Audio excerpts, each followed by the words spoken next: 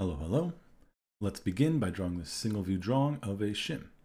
So looking at our drawing sheet here, I can draw a full rectangle over the whole side, 7.5 by 4.5. So let's go ahead and type in REC, rectangle, doesn't matter where we start, 7.5 tab 4.5, enter. So there is our starting rectangle. From here, it looks like we have a square in the center of our shape here, but it's rotated at 45 degrees. I know it's in the center because I have my center lines here, and we have the same center point. So what I'm going to do is I'm going to draw a square off to the side and then move it so I know that I'm placing it in the center. So I'm back over here, REC for rectangle, square is a type of rectangle, right? Click, drag it out, 2 1/8, which is 2.125, tab 2.125. Enter, there's our square. So if I hit move now, select my object as my square, enter. Now by having my mouse over the edge, it's showing me my center point. It's gonna do the same thing to show me the center point of my rectangle here. I have to mouse over the edge. And now I have my center point, click, and now I've placed it in the center. My square's in the center. But now I need to rotate it that 45 degrees. So up top here is rotate, or you can type it in. Click on my object, hit enter. It's asking the base point where I'm gonna rotate from. I'm gonna choose my center. And I can rotate this whole object around. So what is our rotational angle? 45 degrees, enter, I've rotated it 45 degrees. Now we should probably chop off those corners, right? So I have a 60-degree angle at 1 1/8 down from this top corner. So 1 1/8 down, 60 degrees. But we have to pay attention to this 60 degrees here because AutoCAD will always draw it off of the horizontal and up.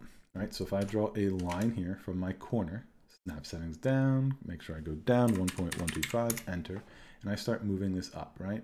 So it's not going to give me the 60 degrees from right here, right? It's going to base it off of the full horizontal and then rotate all the way around.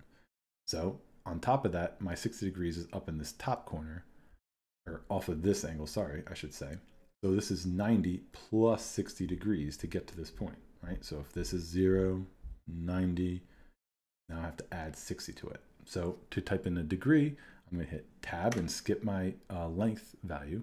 90 plus 60 is 150.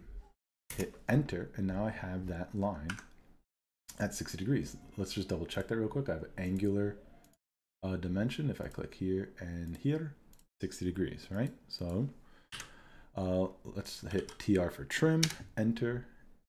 Trim that away, trim that away. Didn't do any of that right. Click and drag, click and drag. Trim. I'm on old AutoCAD. Forgot that I need to do all of that to trim. So instead of having to draw this multiple times, let's go ahead and mirror this object. So to mirror this, I need to hit mirror, click on my object, hit enter. First point of mirror line, let's just go to midpoint to midpoint.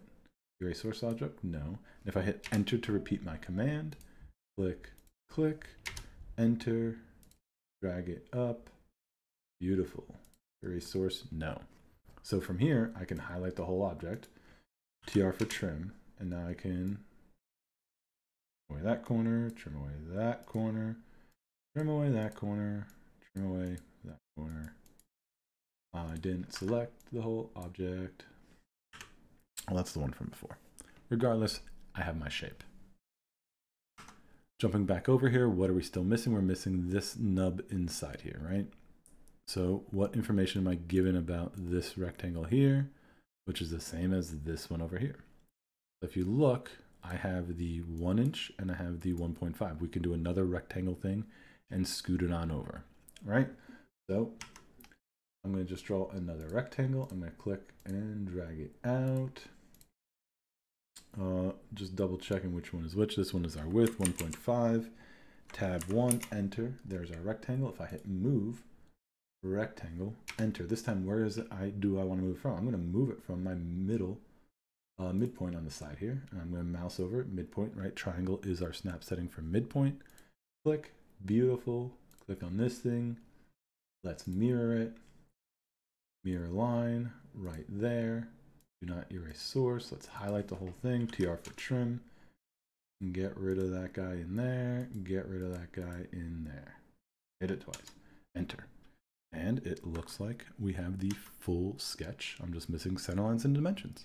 All right. Good luck. Have fun.